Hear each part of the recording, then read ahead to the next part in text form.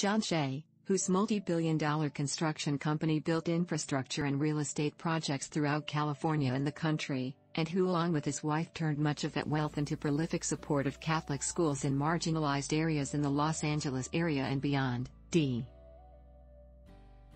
He was 96. A resident of Pasadena, Shea was chairman of construction giant J.F. Shea Company Incorporated, a Walnut-based company that worked in heavy construction, home building and commercial real estate. He led the company for more than 6 decades as chief executive officer and ultimately its chairman, as it grew with the country's expanding infrastructure needs in the real estate market.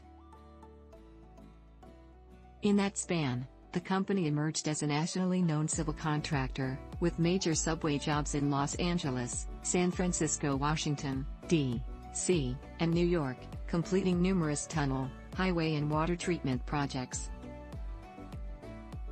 The company remains a major player in heavy construction and tunneling.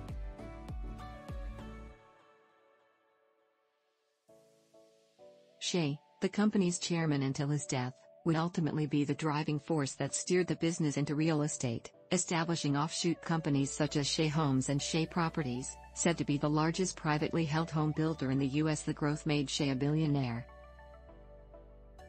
While the scope of his business was broad and his wealth was vast, Shea's life away from the company was rooted in Los Angeles and the San Gabriel Valley.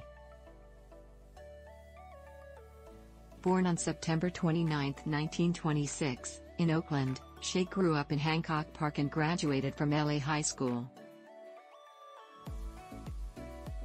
He attended USC's Viterbi School of Engineering, where he was a standout tennis player, winning an NCAA championship with his brother and doubles partner, Gilbert Shea. Tennis was a hobby he would stick with, including in his 50s, when he was a top player in that age bracket. After college, he joined the family's construction business, working on dam and tunnel projects throughout the West and Pacific Northwest. In 1958, the company, founded in 1881 in Portland, Oregon, by John Francis Shea as a modest plumbing business, and grew into an infrastructure business known for its work on the Golden Gate Bridge and the Hoover Dam, was dissolved, and then reincorporated by John Shea and his cousins, Edmund and P. The trio built the reorganized Shea into one of the largest privately held companies in the country, according to John Shea Jr., his son. But even as his company, based in Walnut, grew, Shea was a philanthropist at heart. He and his wife, Dorothy, gave tens of thousands in scholarships and funded more than 1,000 renovations at more than 500 campuses in the Archdiocese of Los Angeles and outside California too, according to an announcement of his death. "Their charity is legend," said Monsignor Clement J. Connolly.